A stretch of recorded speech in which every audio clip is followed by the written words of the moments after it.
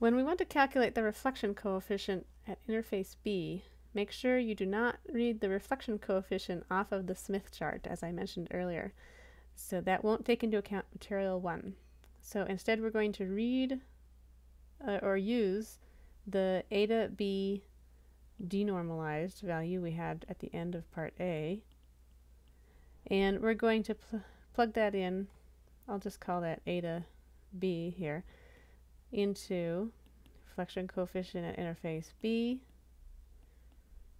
It's eta B minus eta 1 over eta B plus eta 1. So if we plug that everything in, we get minus 0.49 minus J 0.17, and if we use our geometry skills, we get 0.52 at an angle of minus 161.2 degrees. Lastly, for this problem, I have a concept question here. Part C, are the electric and magnetic fields out of phase in any of the three material regions?